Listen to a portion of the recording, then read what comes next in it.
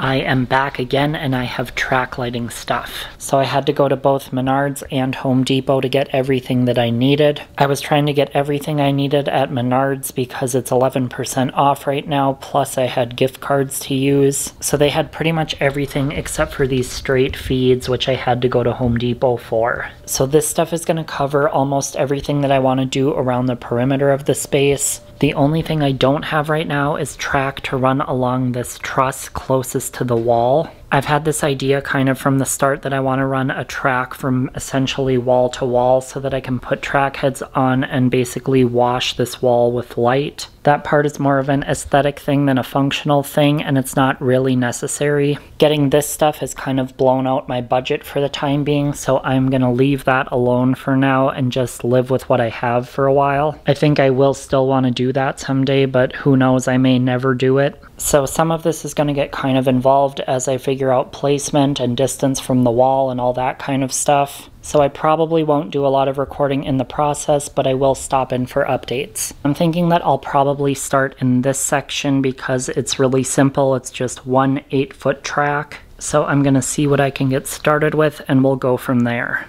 So I meant to check in like 4 steps ago, but nonetheless, you can see I have this track placed. I just have to finish closing up that end feed. I have the wire run back, and it's in this box. I did actually have to run the wire from this box over to this box where I had left off before. So this one is just about done. I think I will wait on tying this all together until I go and do the one over there. I thought about landing another box over there to come out of, but the way this is ending up, I'm only going to need the one feed over there, so I might as well just run a long wire over there rather than putting in another box. So as soon as I finish the end I'm on, I'm going to move over there. Alright you guys, it is actually quite a bit later. I had a little detour and had to go do something else for a little bit. Completely unrelated, but I am back now and I have already changed up my plans. So originally I was going to come down this way and then do the 90-degree here and run the track this way and then have a separate one going this direction.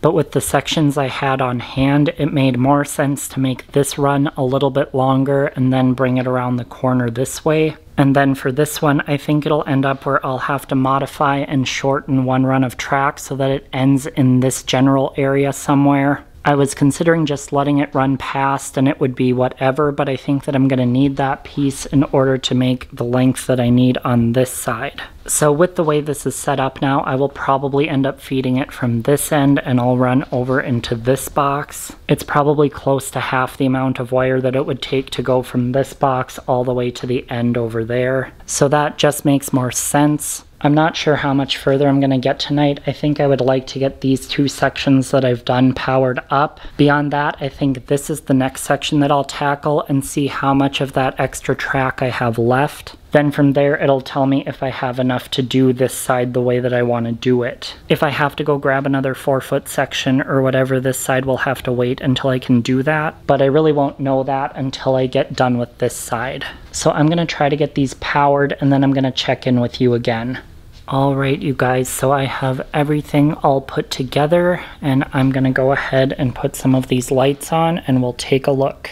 Okay, here we are with some final results. I like this side, it's giving me what I need. I can spotlight on some of the wall stuff. These ones I can't aim too much at the wall because the sconce makes a big shadow, which really is perfectly fine. It's kind of more about the ambient light and the general output. It's not necessarily supposed to be about spotlighting everything on the wall. This side takes a little bit more strategic placement in order to not get strobe off of these larger fans. But overall I am getting what I wanted out of the installation. This corner is much brighter than it previously was. I'm able to get a little wash of light down these boxes so that they pop a little bit more. So I'm really excited to see what's going to happen along these 2 sides. And I think just in seeing this, I will eventually do that section along this entire wall. because this wall is already just looking so much darker compared to the others that are already lit, but that is going to be a project for a little bit later on.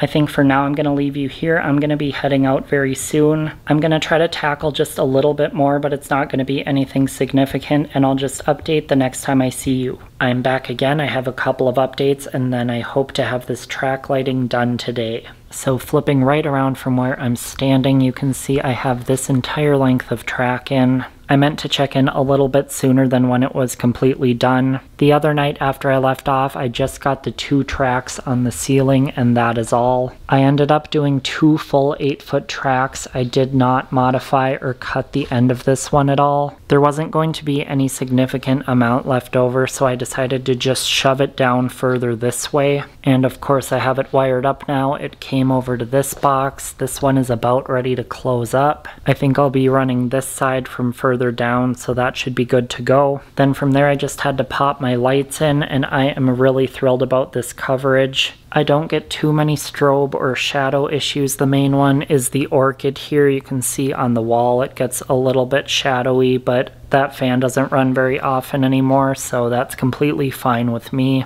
It's been a couple days now since I got this done, and I have been down here on and off, so I'm starting to adjust to how it looks now. It kind of starts to not look like a lot once you get used to it, but it really is impressive because this is what I have now, and this is what I used to have. So it's really pretty significant, and I'm not sure I even had those on full brightness to start. So over here I'm just going to stop really quick and address a couple of things. I did shift these rolling shelves over a little bit to the right, so then in going along with that I did reformat the lighting layout just a little bit on this track.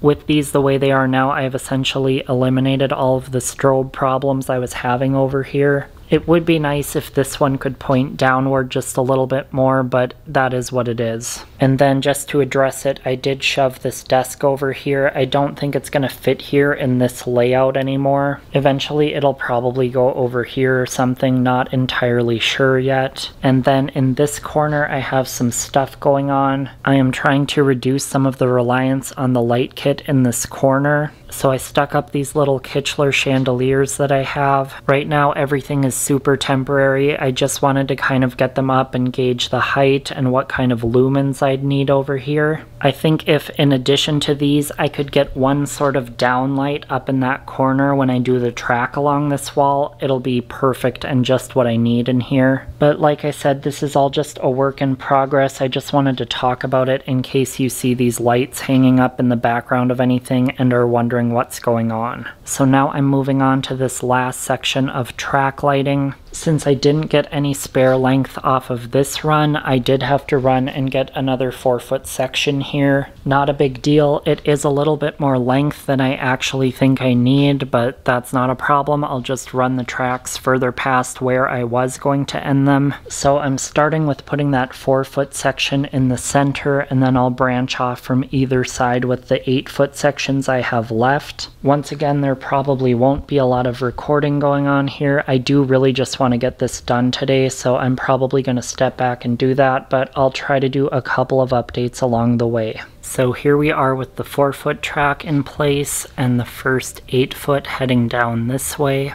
They're really not too much longer than what I need. I just obviously didn't really need them going within range of these small fans because I can't put a track head there anyways, but it could be useful in the future. In case you haven't been able to tell by now, I didn't do a lot of specific measuring here. All I could really do was guesstimate what I needed. There's really no exact science going into this, so I didn't really need a whole lot of specific measuring and math getting involved. And aside from having to go pick up one more piece of track, I'd say it's worked out pretty well. So this last piece of track is going to go up pretty fast. Then all I have to do is run power, and the next time I see you, we should have lights on here. So I had to just stop back in really quick because I've been saying how badly I want to finish this today, and I just about didn't. I thought I had quite a bit more wire left than I actually did. I came within inches of disaster on this one. Not a single inch to spare. I did have to cheat the strapping on this one just a teeny tiny bit, but it's good to go as it is. I just absolutely cannot believe that it came that close. But thankfully everything is tied together. This track is completely done, and now all I have to do is pop on the lights. Speaking of which, while I'm here, I only have 6 track heads left. I think that's probably going to cover this wall pretty well. It is 6 down this side, so I figure it'll be about the same to do this side.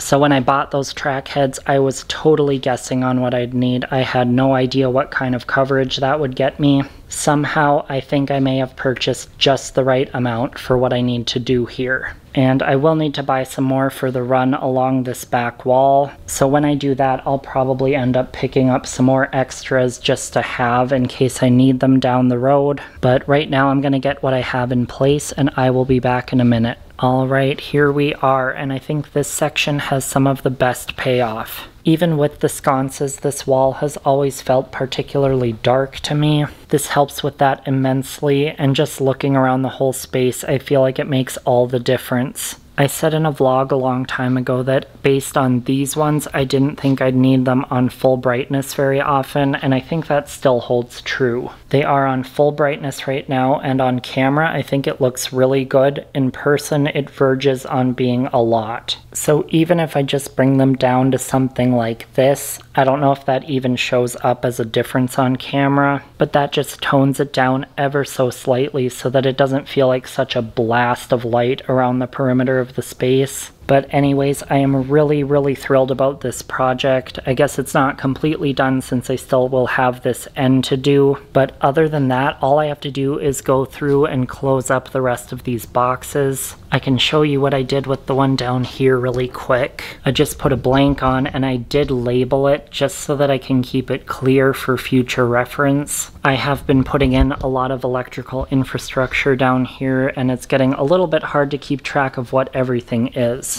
So with this part done, I'm gonna head out for today. I'm not sure where I'm gonna be next, but I will see you back soon. Hey you guys, so I was just coming back to record some updates for you, but before doing that, I decided to import all of my footage and do a rough edit to see where I'd be at for time. Turns out I pretty much have a full video already, so I'm not going to make this one longer than it has to be. So I'm going to go ahead and close this one out here, and I'll roll those updates right into the next video. Now that I have final editing that I can do on this video, I probably won't get back to those updates for a day or two, but I do have some pretty good momentum going on vlog footage right now, so I do hope to keep that up. So anyways, I just wanted to pop in at the end here so that the video didn't end abruptly. Thank you all for watching today. Hit the subscribe button, ring the notification bell, and I will see you next time.